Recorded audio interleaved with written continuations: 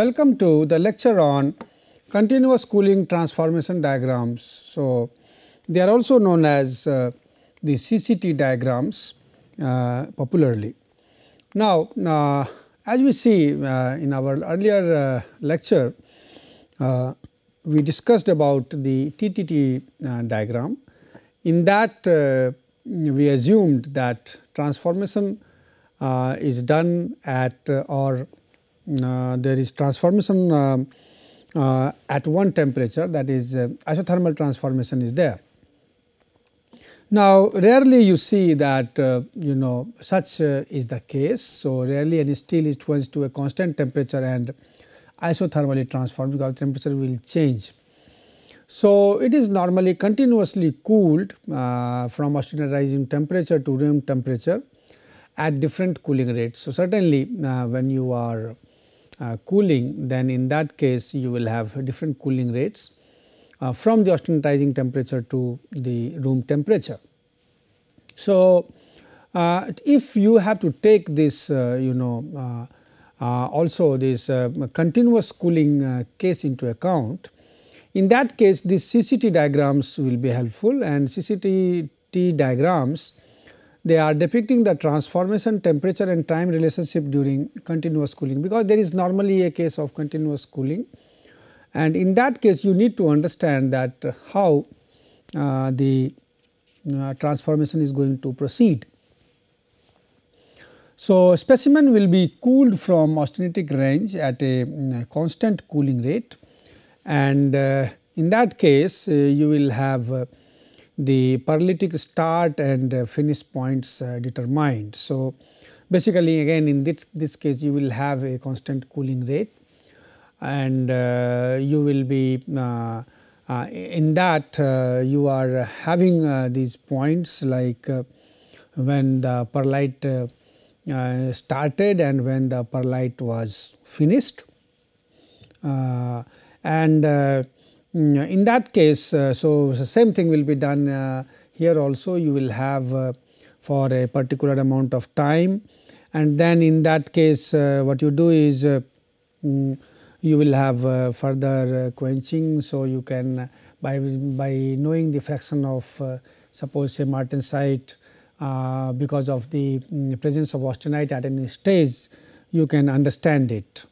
So, so accordingly you will have the different points, and if you draw these locus of the points, then you will have these different curves that will be known as continuous cooling curves.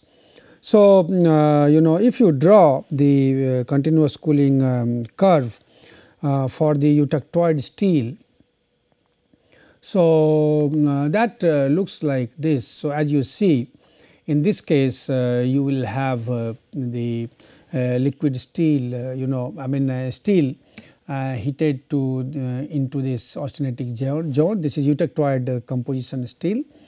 So, then from here you are cooling at the different cooling rate.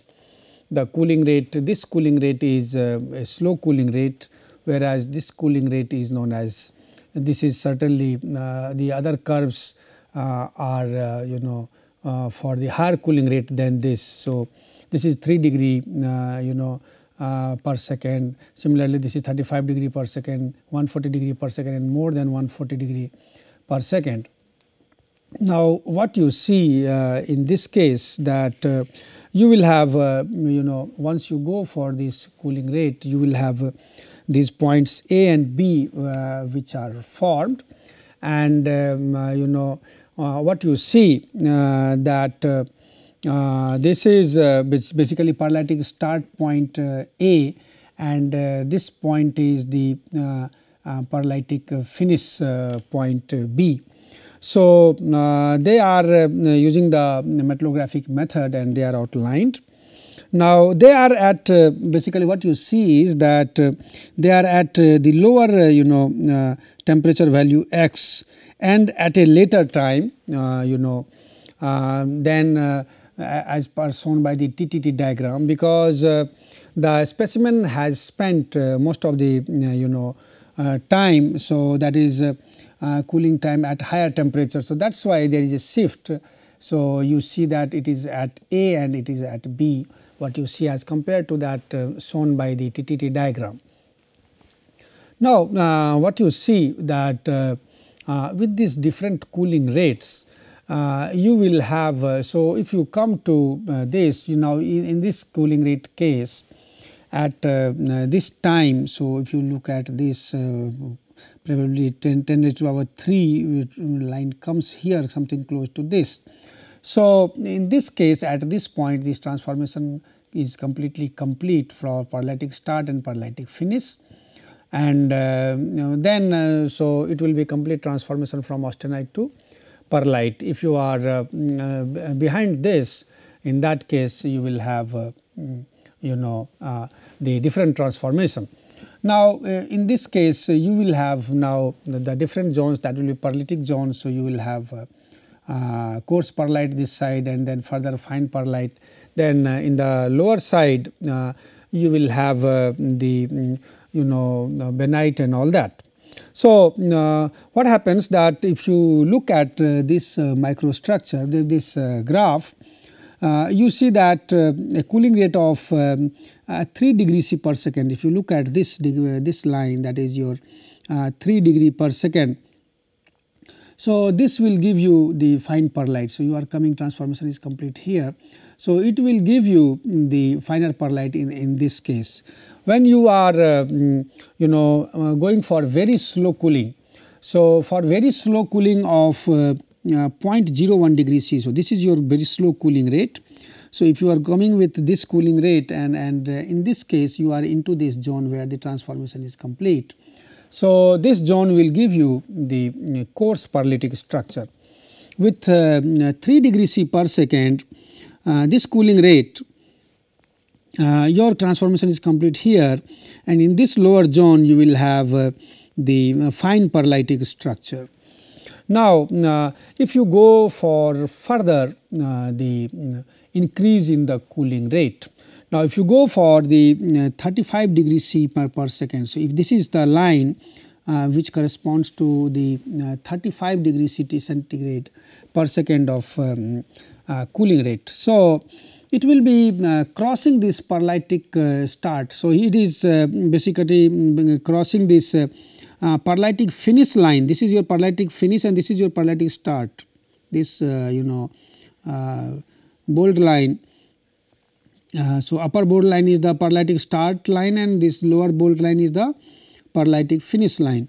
So 35 degrees C per second, this is crossing that Pearlitic finish line near the nose. So it is it is just crossing here and it will give you very fine Pearlitic structure. So that is because of the very high higher cooling rate as compared to the earlier cases, and that is why whenever in normal case we talk that if you have a higher cooling rate you will have finer structure. So it's shown from here because this is the higher coarser perlite zone and this is the finer perlite zone. So now if you look at this 140 degrees C, this is 140 degrees C per second of cooling rate is this, quite a high cooling rate. Now this is just missing the Pearlitic curve. So and it is also not entering the benitic zone. So this is in the bottom side you have this side, it is the benitic zone. So this 140 degrees C per second line, so this line is basically missing that Pearlitic start curve, and this will be transforming to all the martensite because there is no Pearlitic transformation, neither it is further going and being held at this temperature and going into that isothermal transformation zone where the benite is formed, because in earlier case what we had seen that when you are coming this line, when you come past the nose of the C curve it is coming, and then when you are holding here then you are coming in this zone which is the benitic zone.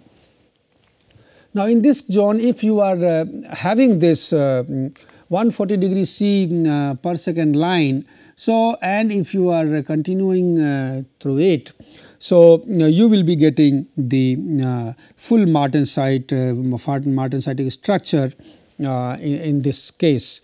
So, you must have, so that basically defines the concept of the critical cooling rate. So, basically this critical cooling rate, this is the critical cooling rate because it is just touching the nose of the C curve outer part, and basically the cooling rate must be more than this, for the full hardening of the steel, for the full martensitic structure of the steel, your cooling rate must be exceeding this value.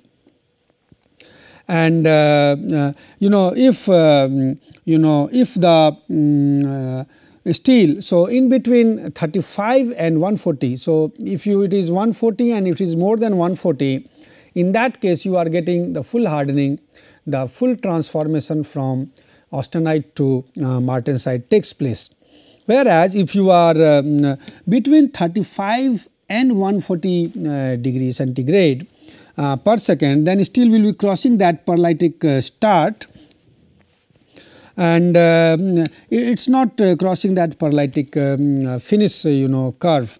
So, what happens in this case, some of the austenite will be converted to pearlite, not fully. So, that way what you see, and then you also, and then it will be part of austenite will be converted to pearlite, and untransformed austenite will be passing through this Bennettich range. So, so this Bennettich curve will be, so for that this untransformed austenite will be passing through that Bennettich range of the TTD diagram, and Bennettich start curve basically for continuous cooling will be shifting somewhat to the right, so that very little austenite will be transforming to the benite. So, and rest will be transforming to martensite. So, that way if you analyze this curve, you can see that how with what cooling rate, what kind of transformation product is there. So, if you analyze, what you see is that if you have the cooling rate, so if you write the cooling rate, and for different cooling rate, if you so if cooling rate is taken as degree C per second, and if you take this transformation product, so for the cooling rate of less than 35 degree C per second, what you see that you have all pearlitic structure. So, that is clear from here. If your cooling rate is less than this line, if the cooling rate is towards this, so in that case it is passing these pearlitic start and pearlitic finish line. So, your whole austenite is converted to pearlite. Now, if it is between 35 to 140, so in that case you will have the pearlite and martensite,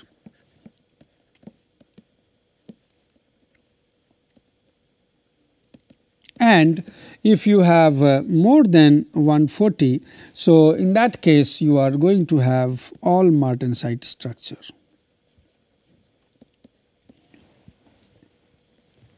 So, this is how these continuous cooling transformation curves can be understood for the eutectoid type of steels. We can also understand with respect to the low alloy steels for nickel chromium moly steel.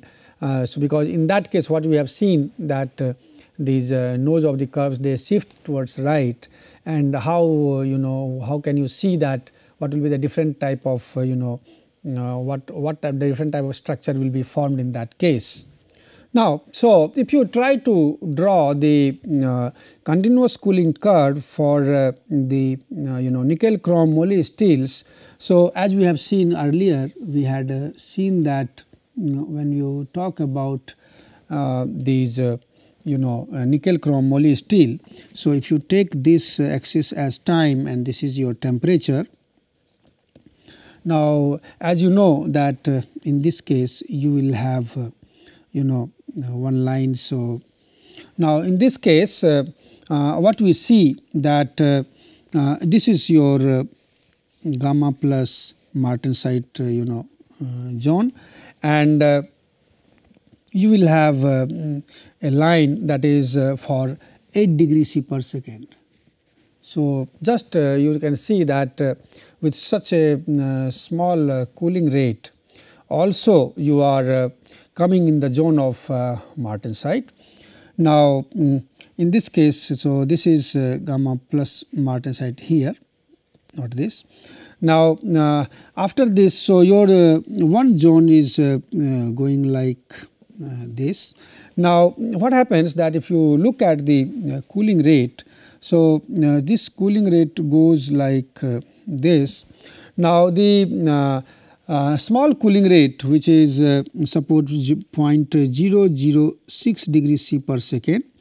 Now, for this cooling rate, what you see now in this case, if you look at the continuous cooling curve, so it will and you have another line as 0.3 degrees C. So, this will be your 0.3 degrees C per second.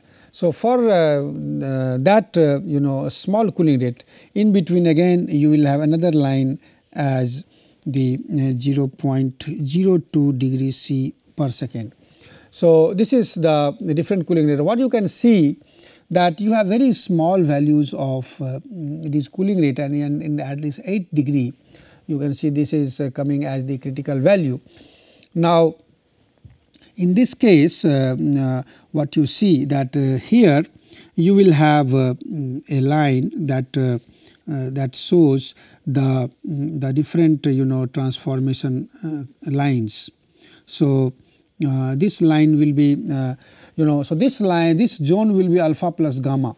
So, what we see in this continuous cooling curve line. Now, in this case you have, if you have cooling rate which is less than, so if cooling rate is less than 0.006 degree centigrade per second. Now, in that case your structure will be proeutectoid ferrite plus pearlite.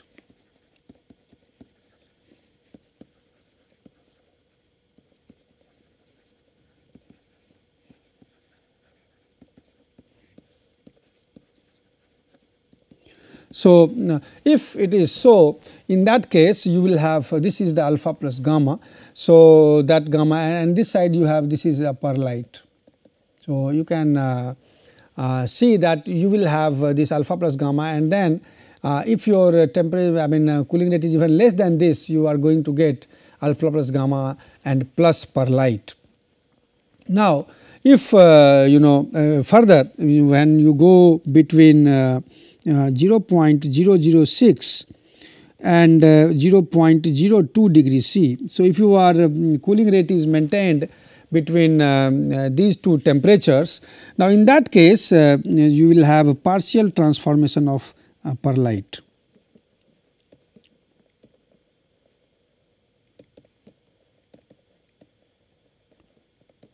Now, you could have seen in your earlier cases. So, you started from 3 degrees C, if you look at this line. So, we started from 0.01 and we went up to even 3, and that was from 35 that we have seen that partial transformation, but otherwise there was complete transformation to pearlite.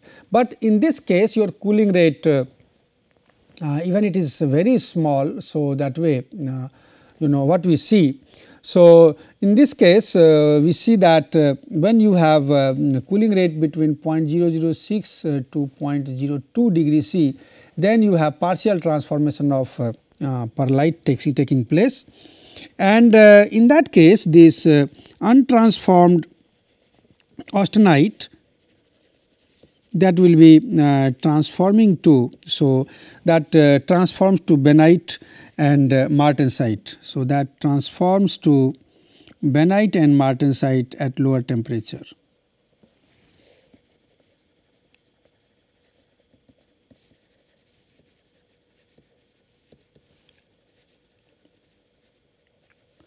So, that will be the case when your cooling rate is between 0.006 and between 0.02 degrees C. Now, further if you are increasing the cooling rate further. So, now between 0. So, you are further increasing to 0.02 to 0.3 degrees centigrade. So, between 0.02 to 0.3 degrees C per second. Now, if you look at this line, so in between there will be no perlite transformation. So, so no perlite forms. So, the final structure will be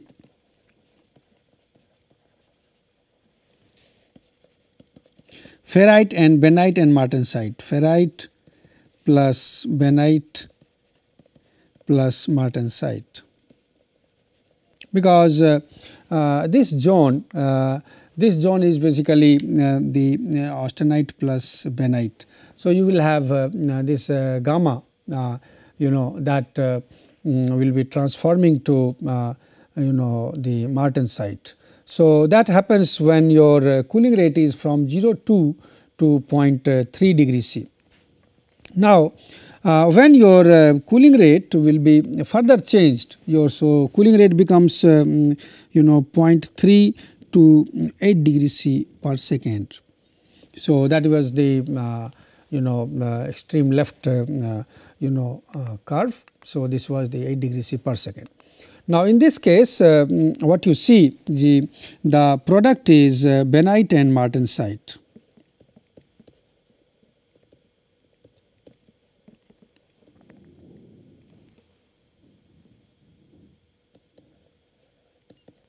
So, what you see that in this steel, in this nickel chromium moly steel, you are getting benetic structure, and when you are going for continuous cooling. So, but when you have gone to eutectoid steel, we have seen that in the case of eutectoid steel you are not getting that easily. So, also what you see that the critical cooling rate which was there in the case of the eutectoid steel, it was 140 degrees C per second, but in this case the critical cooling rate is quite small, that is 8 degrees C per second. So, your critical cooling rate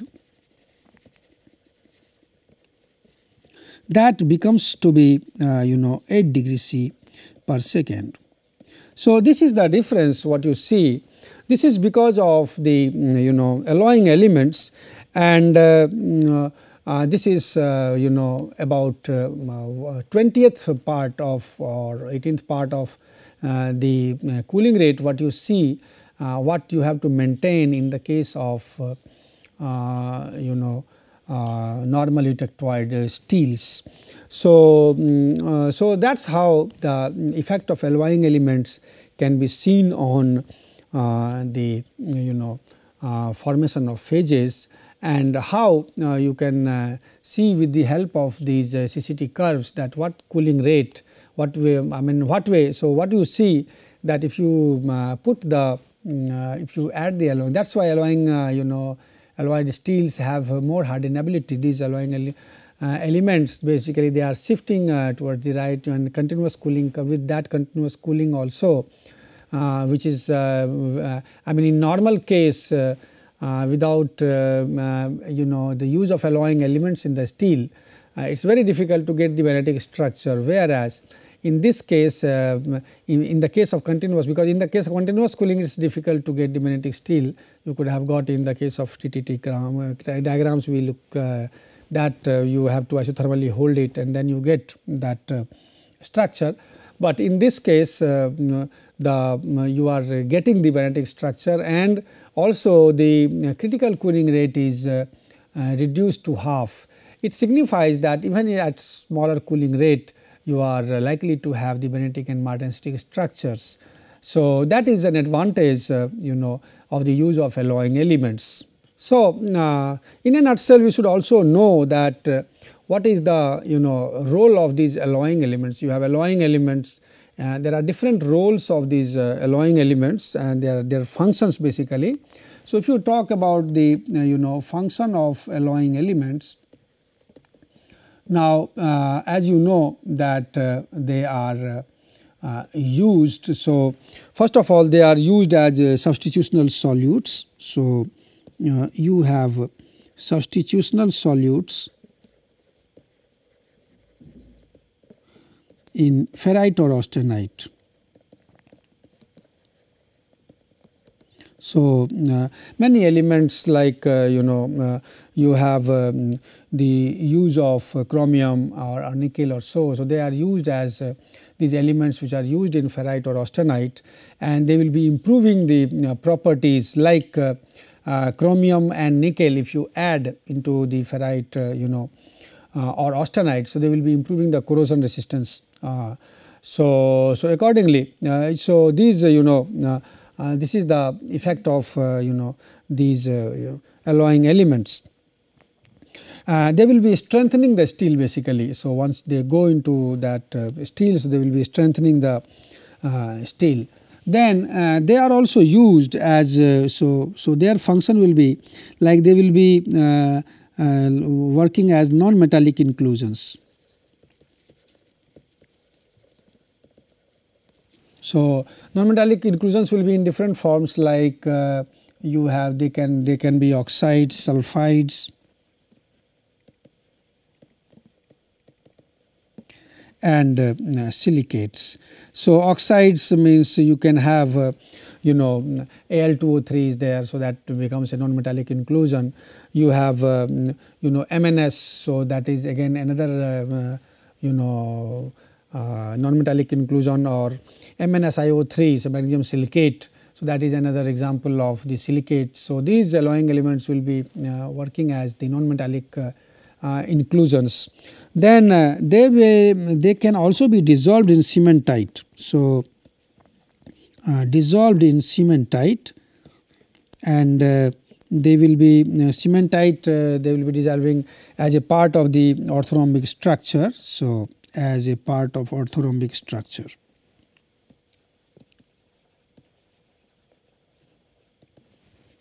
So, you have also like FeMn3C. So, that way it is found. Then one of the very important use of these alloying elements will be that they are present as carbides. So, like they are having fine alloy carbides and nitrides also. So, like normally you have alloying elements which are more carbide forming or nitride forming elements. So, you have niobium, so that makes niobium carbide. You have vanadium, so vanadium nitride. Tungsten is used, tungsten makes tungsten carbide. So, that way these alloying elements are normally the carbide or the nitride forming elements. So, and also like chromium is making Cr23C6. So, so that way these are normally the carbide or nitride forming elements, and they provide the strength. And then you have also insoluble metals like copper and lead. So, insoluble metals. So, you have like copper and lead. So, so this way you have different types of alloying elements, and their roles are different, as we have understood. One of the function when we talk about these CCT or TTT curves. So, in that the very important point is that they normally try to increase the hardenability of the steel. Increasing the hardenability of the steel means that basically there is shift of the nose of the C curve towards the right. So, if the shift is towards the right, in that case you can have full hardening. You can have the martensitic structure, or you can have the